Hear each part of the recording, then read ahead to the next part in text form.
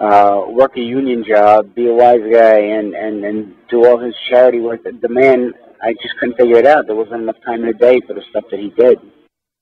So, but yeah, I was about 16, 17 when I started engaging in different activities. And when did that life end? It ended the day that he died. That would be May 26th of 1999. That was the day that I had turned around and said that, my father bred me my whole life in honor and loyalty, honor and loyalty, honor and loyalty. And I just said, ask myself, this is not honor and loyalty. This is this is vindictive. This is vicious. This is not business. This is personal. I mean, once my father was gone, I knew that life was going to be over. I had two choices that I had. It's either I suit up that night, like I did, and go out, and I figured I had a 24 to 36-hour window to try to get whoever I thought was responsible, but I didn't know who to trust. So I remember my father telling me during the war that for every guy you take down, two guys pop up. You take out two guys, four more come back. You take out four, eight more are going to come. So, and during the war, that's what happens. And I remember him explaining that to me. So it was a no-win situation. Plus at that point, they would, instead of giving my mother what she deserved every week, which should have been about $4,000 or $5,000 a week at least, they were offering her $600 a week, I think it was. And they wanted to go through the house, knock on the walls, bang on the floors, and they wanted the money. So it was either kill them and go to jail for the rest of my life, I never get to see my wife and my son, or do I heed what my father once told me, that he wished death on someone before jail. And I thought about that for a long time. And I said, you know what? Killing them is too easy. There's no suffering. What am I going to do? Shoot him in the foot, then the knee, maybe the thigh, then work my way up, make him suffer. What's that going to do for me? Then I can't look at my son. I can't look at my son with a pure heart, a pure mind. So I chose. It's funny because after the night that my father died, all these, I don't want to use the word limericks, I can't think of the right word to use, but all these words that he used to say to me started to come to mind. For instance, to give it for example, he used to tell me that if I can't hold a picture of my wife and my son, or my loved one, knowing that I might not be able to see them for 20, 30, 40 years or for the rest of my life, then don't do what you're about to do.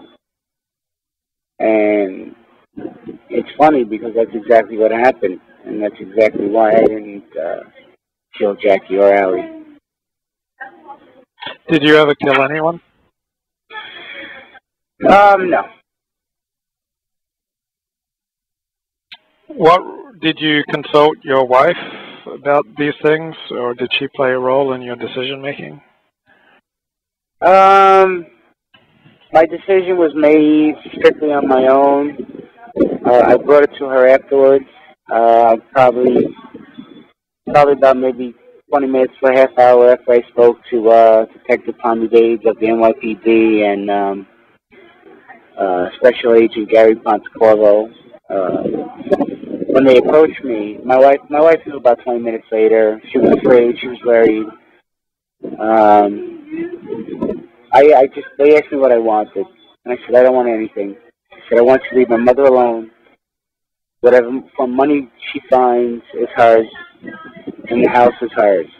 And please don't bother her because she is in no shape or form, health-wise, to be bothered. And they agreed on all those things. And they're like, you don't want nothing for yourself? I said, no. That would defeat the purpose of what I'm doing. I'm doing something because I feel it's righteous, the right thing to do. So for me to accept money for it, I don't want it. Obviously after when they took me off the street and I didn't have a job, obviously I didn't have a choice but to take whatever the stipend was every month. But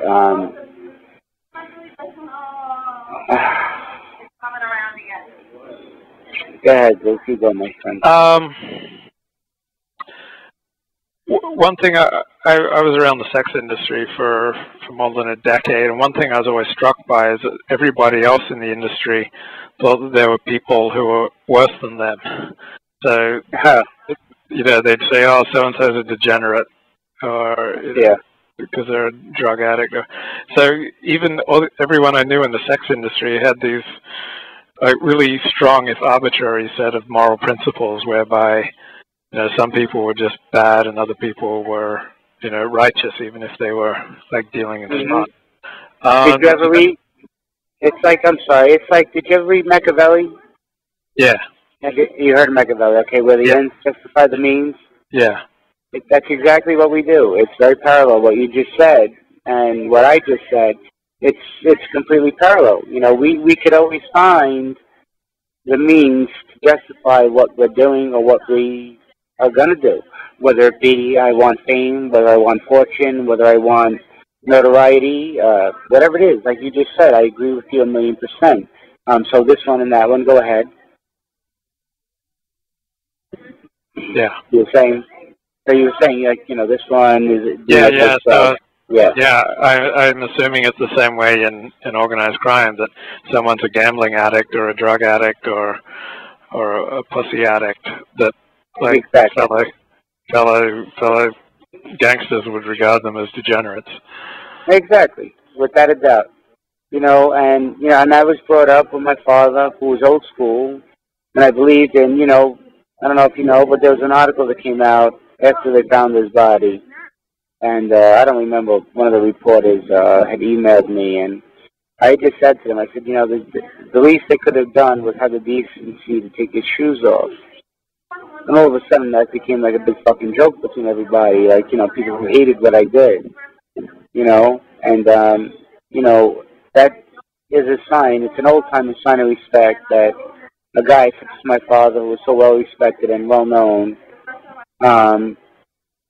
if you took his shoes off, that means it was strictly business, okay? You liked the guy, but he had to go.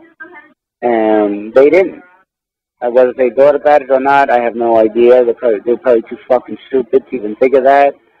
But it's true. So, even in that regard, even when you're killing him, you couldn't even do it the right way, So, my whole outtake is my cooperation was obviously it was staggering, because I broke them from the, I took the reins away from the first girls that had held on to it for decades. So now they're finished. But my point being is that, like, what is going to happen next? There's nobody out there. You know what I mean, Luke? So there's kids coming up. Okay, there's kids coming up. In these days now, what's going on with all sort of electronics and what the FBI has, nothing but time and money. Who are you going to trust?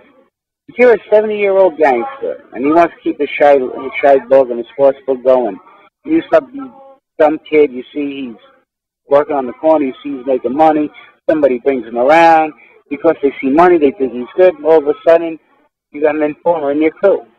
So, you tell me, if you ask me where this whole thing is going to go, as far as I'm concerned, it's finished. It's done. It died.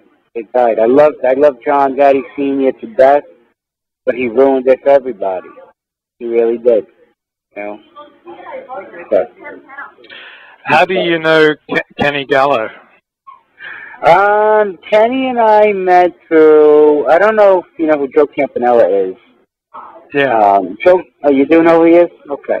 Well, Joey had put up a site, it's not together yet, but it's called outofthelife.com.